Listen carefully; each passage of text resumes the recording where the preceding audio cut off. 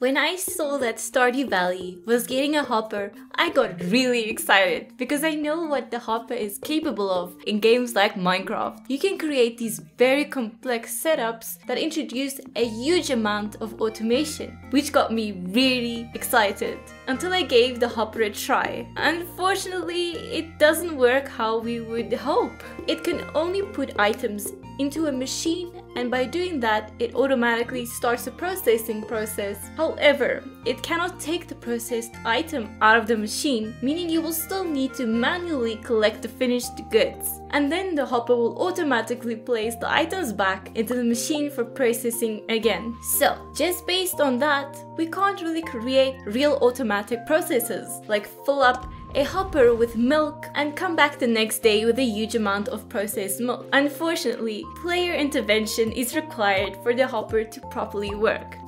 The hopper can be used to fill any machine with raw materials to start the processing process. For example, it can put milk into a cheese maker to turn it into cheese, and you can put fruit into a cake to turn it into wine, and then put the wine into a cask to age it. I think the hopper works best with items that have a relatively short processing time, like mayonnaise and cheese. If it takes too long to process something, like wine takes a week, it is just not worth it. You can also use the hopper to fill furnaces that need ore and coal. But I wasn't going to let that stop me from finding a use for the hopper. If you are like me, you might have a ton of animals on your farm with auto grabbers in their buildings. And often, I just forget to process their animal products, so over time, I accumulated a very large quantity of animal products. In my coop full of rabbits, I have more than 400 wool. That will probably come in handy. Hopefully the hopper can assist me with this. You might be asking me why I have a coop full of rabbits? Well, I am trying to get a ton of rabbit's feet. I want to see how easy it is to grind rabbit's feet and complete the 50 Loved Gifts key quest using only rabbit's feet. In my barn full of cows, I probably have a total of 800 milk in a bunch of different qualities. 800 milk. When am I going to make time to turn all of that into cheese? Probably never, but maybe. The hopper might have a use after all. And in my last coop, filled with chickens and a single rabbit, I have about 600 eggs. 600 eggs! These chickens are doing their job, but I am slacking and turning it into mayonnaise. Well, that ends today. First, I need some hoppers, as many hoppers as I can make. To get the recipe for hoppers, you will need to buy it from Mr. Key's Golden Walnut Room for 50 key gems. Yeah, the recipe is not cheap, and to craft it, you will need 1 radioactive bar, 10 hardwood, and 1 iridium bar. The hardwood and the iridium bars aren't that tough to get. Just explore the secret forest or plant mahogany trees to collect hardwood, and dive into the skull cavern for some iridium ore.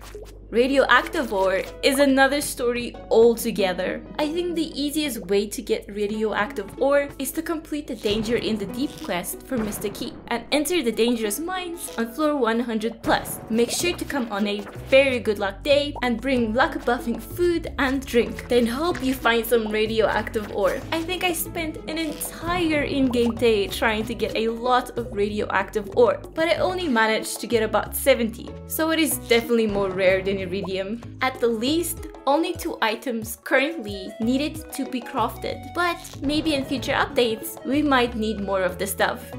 So, for my experience with the hopper, I think they are only useful if you have many of them, and if you place them really close to your house or close to somewhere that you find yourself walking around often. For me, I might put it right by the entrance to my house, so when I wake up, I can simply collect all of the processed items, drop it in the chest, and continue on with my day. Let's have a quick look at how I use the hoppers on a regular day on my farm. So I started off by collecting all of the items, then headed to Ginger Island to accept a new key quest. Damn, the upgraded skull cavern quest? That is a tough one. Wish me luck. By the time I arrived back at my main farm, the hoppers were ready for me again. Simply collect all of the processed goods and continue doing stuff on your farm. Let's harvest all of my pineapples in my shed. These pineapples have been a great investment and I would recommend them to anyone wanting to make some big money. We can quickly put these pineapples into some kegs in this other shed. We need to maximize profit after all. I heard that preservation bins are slightly more valuable than regular quality wine, but then the wine takes the perfect amount of time. So when I harvest pineapples, the wine is always ready to be replaced. After putting the pineapples into wine, the hoppers are done again. And then I collect all of the processed goods again. So you can see by using the hoppers, I can do a bunch of stuff on my farm and come back every so few hours and just collect the processed goods. I do think that this saves me quite a bit of time, especially since I have so many machines that require different raw materials. I think if I had to manually fill all of these machines with the appropriate raw materials, it would eat quite a bit of time out during the day. The hopper allows you to set it up once and then just run past and easily collect the items, thereby saving you time to do other stuff. It is quite unfortunate that the hoppers don't work as we expected it to. I can just imagine the possibilities and the fun learning curve of creating fully automated processes, but this is as good as it gets with the hopper. Unless you have a huge excess of raw materials that you want to process, I would probably suggest not investing in the hopper. It costs a massive 50 key gems to get the recipe, and grinding radioactive ore is quite the chore.